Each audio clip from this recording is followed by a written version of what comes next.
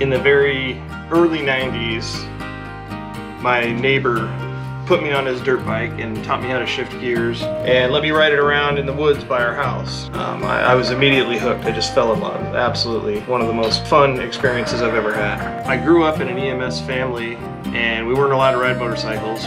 You know, my family had seen the dangers and didn't want us anywhere near them, so I didn't ride for a long time after that. Later in the 90s, we moved to the backside of the Tahuya State Forest. I had, again, neighbors with dirt bikes, and I started riding again. Went out and explored the forest extensively. The Tahuya State Forest is such an amazing and beautiful place. I did that for a few years, just got on to other priorities. I started playing music, buying guitars and learning to play, and eventually playing in bands. As I've gotten older, I've found that it's more difficult to shift my schedule, stay up late, and I still have to get up early and go to work in the morning. And when the pandemic hit and everybody was stuck at home, there's nothing to do, we spent a year probably at home, and I found in that time I really wanted a new hobby, something that I could be passionate about and enjoy. One of my good friends mentioned dirt bikes, and I thought, oh, yeah. Yes, like I love dirt bikes, that would be so much fun. So I bought a couple of dirt bikes and we started riding the Tahuya State Forest again.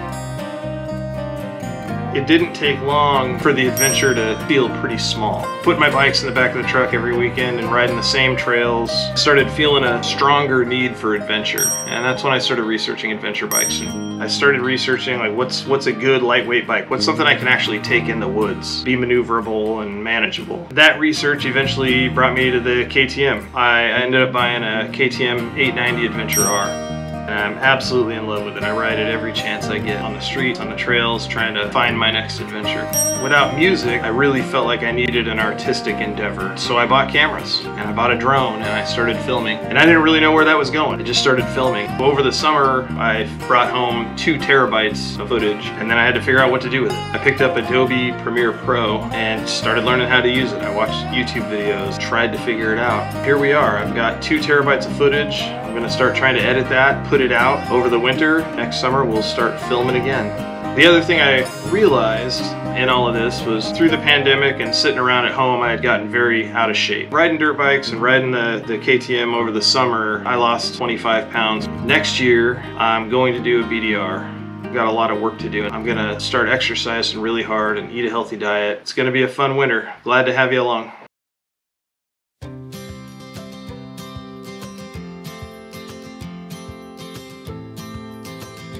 On my first ride out after buying my GoPros, I didn't really know how they work. I didn't know what to expect. I didn't have my film setting right. I didn't really know what I liked yet.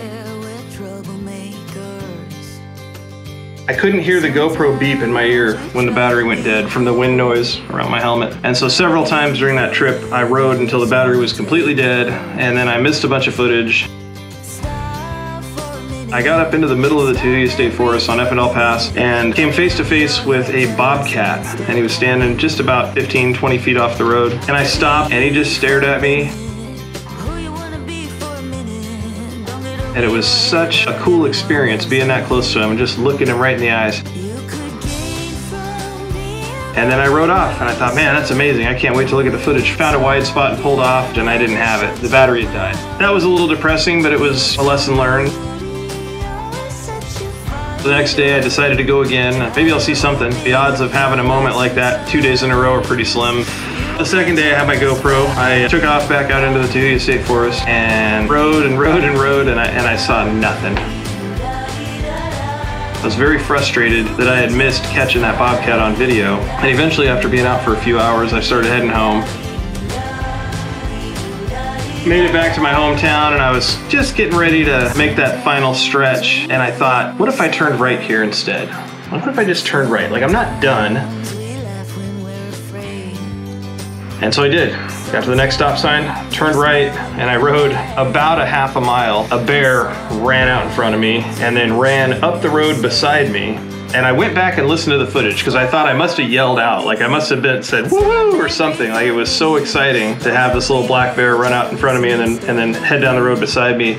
And I had just changed my battery, so I knew I had it. I knew I had him on film. I was just hoping that the camera settings were good enough to catch it. And I got home and they were.